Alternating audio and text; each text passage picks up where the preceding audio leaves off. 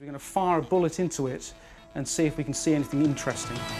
It's not that usual to use your Sunday lunch as target practice, but anatomically, pigs are a pretty close match to us, which makes them excellent stunt doubles. 3, 2, 1.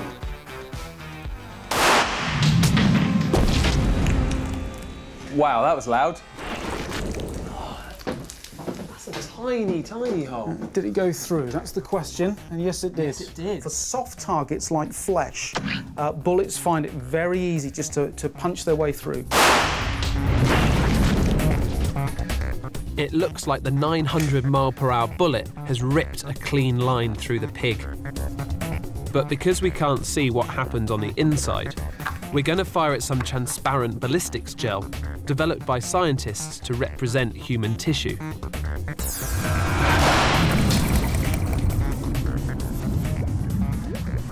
All we can see left is this one trail, this cavity that the bullet has left as it's passed through.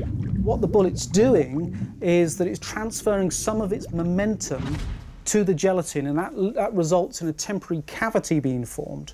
So that means if you're shot, you're left with this hole that we can see, but you've also had internal damage from your flesh kind of expanding and then falling back in on itself. To stand any chance of protecting our soft flesh from a speeding bullet, you'd expect a bulletproof vest to be rock hard, but that isn't always the case. This is light and it's really flexible as well. Well, the reason for that is that this is made of multiple layers of Kevlar, which is essentially made from a plastic, and it's a soft, tight body armour. So let's see what it does. 3, 2, 1.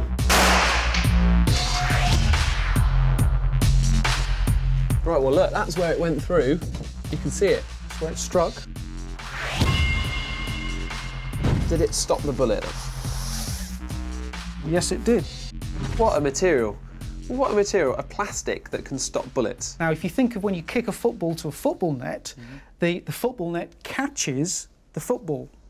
Yeah. And that's what the Kevlar is doing, except that in this case, the net is very, very strong, and that's what catches the bullet.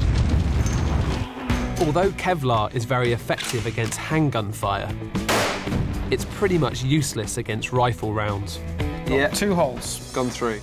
Time to bring out the daddy of all bulletproof vests. So what we've got here, we've got a faceplate, and this faceplate would have a ceramic tile inside. Ceramic, so what, like your kind of plates at home? So not dissimilar. It seems we've upgraded from a football net to a dinner plate, and it's going to have to be some piece of crockery to stop a 2,000-mile-per-hour rifle bullet.